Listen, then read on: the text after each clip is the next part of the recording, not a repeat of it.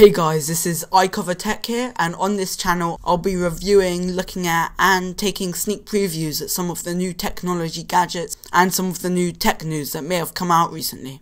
I'll be releasing about 4 to 5 videos a week, so if you enjoy my videos, press subscribe at the top there. Okay, so today's video is about how Apple have bought the domain name iCloud.com.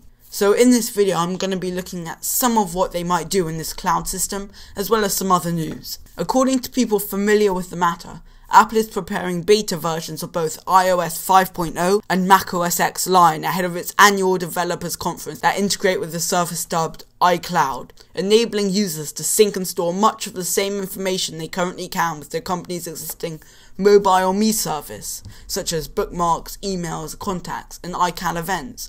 And the good thing about this is that Apple have rumoured to make Mobile.me free, which is a really great thing as it adds so many good features.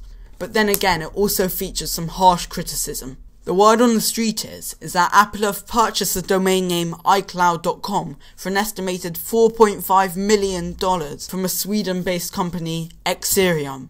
Exerion's existing iCloud service was just rebranded to CloudMe, with the company purchasing the cloudme.com domain on April 5th.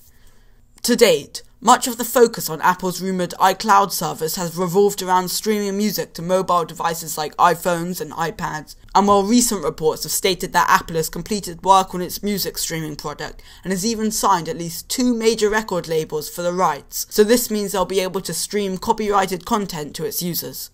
But many people have thought that this service will go beyond music and could be a central component of a revamped Mobile.me. Well, that's about all the news I have today on the iCloud service. It should be coming pretty soon if these rumours are true.